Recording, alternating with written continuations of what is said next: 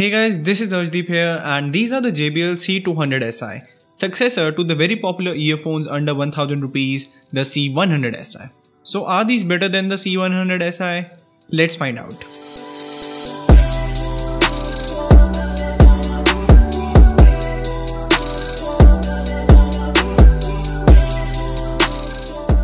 The C200si look very identical to the C100si. They have the same angular design at the housing. The only change in the appearance is the positioning of the button and mic and also colors. The one I have with me is the ice grey, which looks good, just like that subscribe button which looks better in grey. So go ahead and press it if it's red.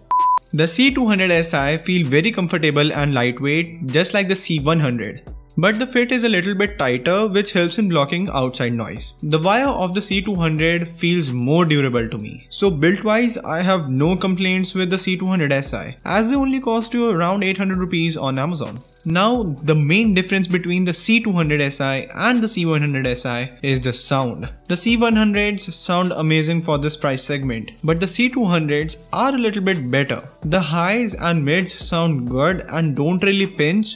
And also the lows are better. Not so much, but yeah, better. You might feel bass, but it's not head shaking or anything. If you are someone who seeks high bass, then these are definitely not the one for you. Personally, I enjoy more bass, but if I have limited budget and have to stick with the C200s, then I won't really complain. I actually enjoyed using these, plus these are loud and don't distort at max volume.